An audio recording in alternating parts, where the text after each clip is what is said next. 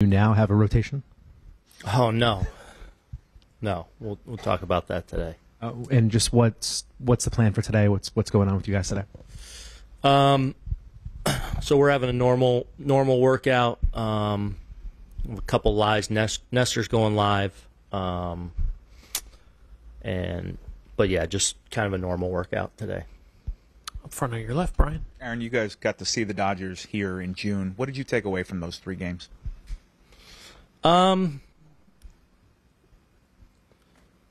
Yeah, I talk every now and then about fun series in the course of the regular season, you know, whether it's a division rival, it's a big series that you kind of have that juice and they're good games, you know, going to London, the Field of Dreams stuff.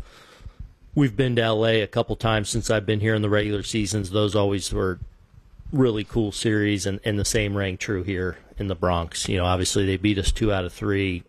Felt like 3 really competitive games. I think Juan was out in all of them, wasn't he? But you know, obviously, know you're up against a great opponent, and but just looking back at that series, like it was just cool regular season, summertime in the Bronx, Dodgers coming in, haven't been here in a long time, and cool weekend. 4th row on your far right, Peter. Hi, Aaron. Back here. What's it been like for you the last 5 years, being able to give the ball to Garrett Cole to start postseason series, and how can he set the tone for you in this one?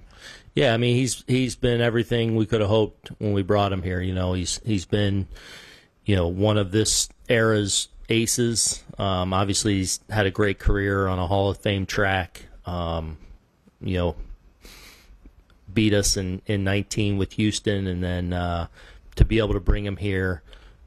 You know, he obviously walked in here with a lot of expectations and a lot of weight on him to be the ace of our staff, and he's been every bit of that. But it's also not been without its moments, without like some, you know, he's had those moments of truth and tough moments that he's been so good at answering throughout his time with us. And he's proven himself to be a big game pitcher. And we're obviously, you know, blessed to be able to give him the ball to get this thing started. Standing on your far right, Joel. Aaron, in that June series, do you allow your mind to wander at all and say, I wonder if we're going to see those guys again? Maybe a little. I mean, I think ever since I've been here, there's always that Yankee Dodger thing. And certainly every year, you know, they and us have had one of those teams that you can envision playing each other in October. So maybe on some level it's always there a little bit, but when you're in the season, you know, you're so series to series and who you're playing and getting ready for that. But I think there's always that underlying thing with the Dodgers and the Yankees.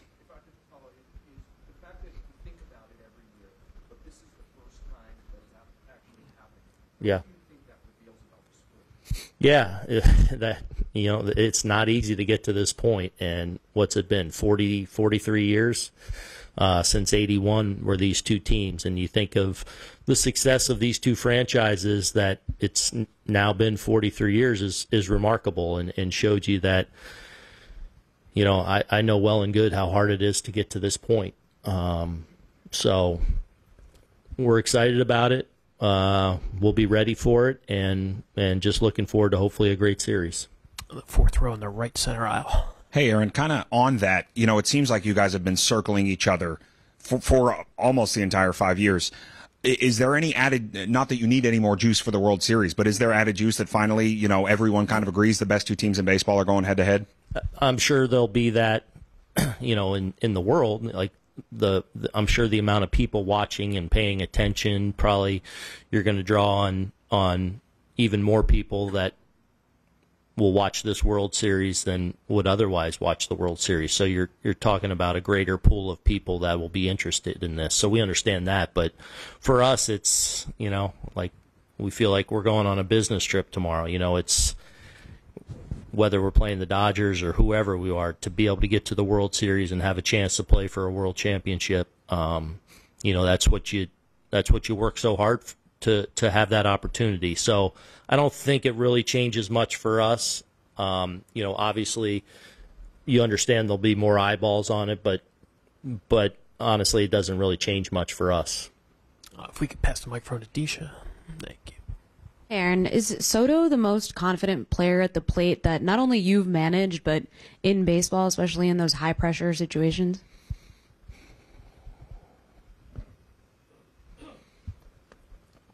I don't know. I think we have a number of those kind of players that are pretty confident in what they can do. He's one of the greats that I've ever managed, but I'm managing a few of those guys. So, one of the things that's certainly been enjoyable for me is getting to know Juan and kind of the person and who he is, and to see his at-bat quality all year.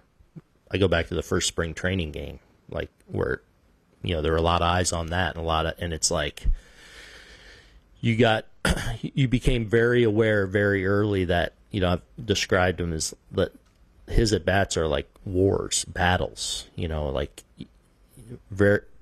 not too often that you see the crowd feed off of ball one, strike one with Juan, because he creates this theatrical battle of him and the pitcher, as much as anyone I've ever seen.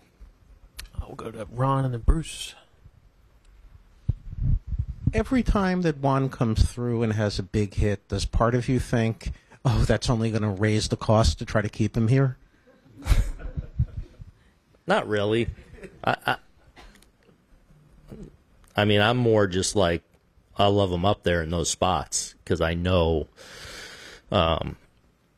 just how tough his at-bats are, and it seems like the bigger the at-bat, the bigger the moment, he does have a knack for seizing that moment.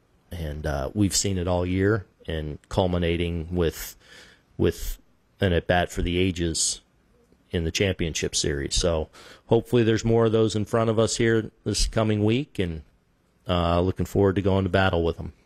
Go to Bruce right next to you. Judge, Ohtani, both likely MVPs, both home run champions in their leagues. What do you think of the matchup within the matchup? Obviously, I've gotten to see Aaron now for 7 years. Got to know him well. Just the reverence I have for the person. Excited that he's going to get to go be on this stage. And of course, I know playing against Shohei, what an amazing talent he is. And obviously, going to the Dodgers this year and having the kind of season he's put out there, I think it's great for the sport, great for baseball, and, looking forward to the battle of it all. Good, Nate in the second row on your left. Aaron, you mentioned the other day that you've been in communication with Joe Torre a little bit. I'm wondering if there's any bit of advice or wisdom that you've gleaned from him, either in those recent conversations or even just from being around him over the years, that you'll take with you into the World Series. Yeah, me coming over here at the trade deadline as a player in 2003, he was just such a stabilizing factor for me. Such a steady presence in that seat. So, I just my admiration for him right away. And I knew him a little bit before that as a kid when he was a broadcaster with the Angels, when my dad was with the Angels. So I knew him a little bit then, but then getting to play for him and just to see how he handled, being the skipper of this team and just, help put me at ease a little bit. In what can be a whirlwind, a stressful environment when you're gone at the trade deadline and boom, into a new team and a new situation. So to see him handle all that was impressive, and hopefully something I've taken with me. He's been more in a Major League Baseball role for most of my time here, but this year, we got him to spring training.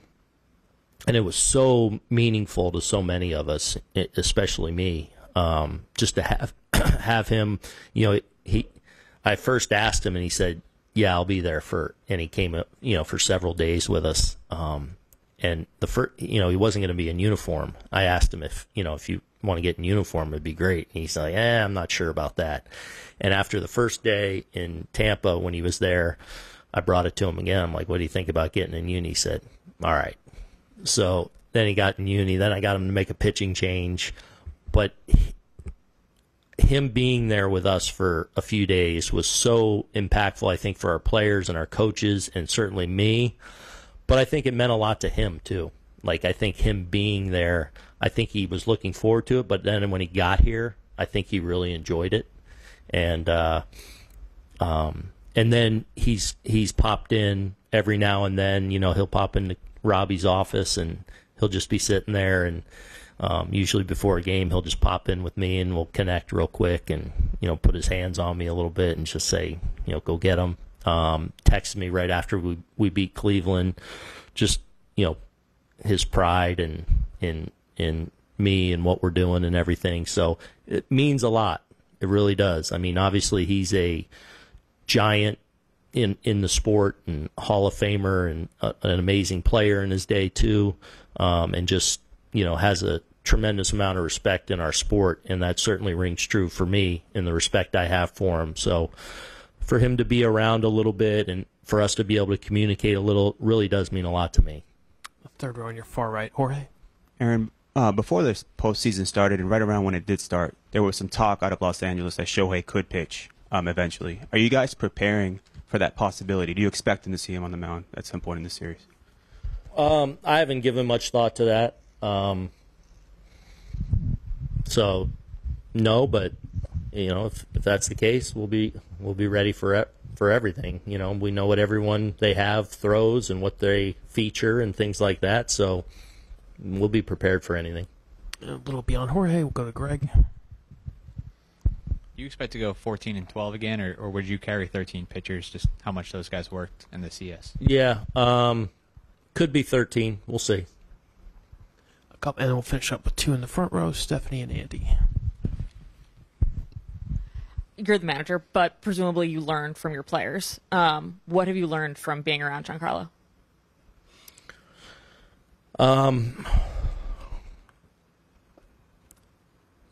I've talked about this a little bit before, but Giancarlo, he carries such respect in that room. He's not a loud vocal leader typically, but when he does say things, myself included, but definitely the team, like, you listen, because when he opens his mouth, he says a lot of smart things and a lot of thoughtful things. He's not just speaking to speak ever. So one of the things that I've taken with me that I can, and I've talked to you guys a little bit about this before, but I can remember where it was. I can remember the impact it had on the room and on me, and it's something that I've made a part of my spring training speech to these guys, or when I talk to them at any point during the year.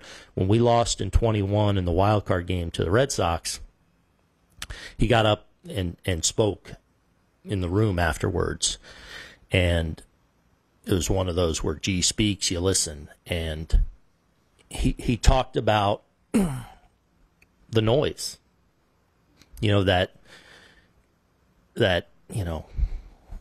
exists when in this game and when you're in the playoffs, and certainly when you're in New York and playing for the Yankees, there's a lot of noise out there that can become a distraction for you. And it's everything from great, you want to hear how great you are, you want to hear how terrible you are, and everything in between. It's all out there for you to absorb and at your fingertips if you want it. And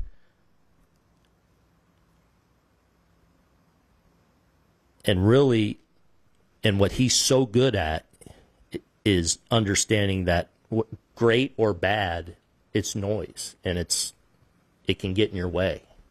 And one of the things I've seen and appreciated about G since he came here in 18 is watching him evolve and deal with that stuff. And he's as good as I've ever seen at, like, you can't affect him. You want to scream and yell at him, you want to praise him, whatever, it's all noise to him. He knows where to take his mind and where to take his focus and how to do it, and he is disciplined to it. And, you know, I think it obviously serves him very well when we get into these situations where he's been such a good playoff performer. He's great at the noise is meaningless to him. You know, it's about the guys in that room and what his job is when he walks between the lines. We'll finish up with Andy. You were talking before about Soto being a battle on every pitch. I was wondering if you were asked to think about, like, how many times this season he's looked bad on a swing or made a bad swing decision or chased, what you might think. Obviously it happens, but it seems like it happens so much less than with your average player. Yeah, I mean, look, he's such a great hitter and you know, so disciplined to his routine and what he does to prepare. And his ability to adjust and process within the at-bat is really impressive. And I think the at-bat against Cleveland, you know, there were some funky swings in there where he's behind the count, just spoiling and just kind of like a great player, just processing the information that's coming his way each pitch and how to handle it and how to deal with it and how to apply it. And, I mean, that's just a classic Juan Soto at bat where you can kind of feel and sense and see him learning from every pitch and eventually getting one that he could do a lot of damage with. So it's not like he never makes a mistake, but he immediately adjusts. Yeah.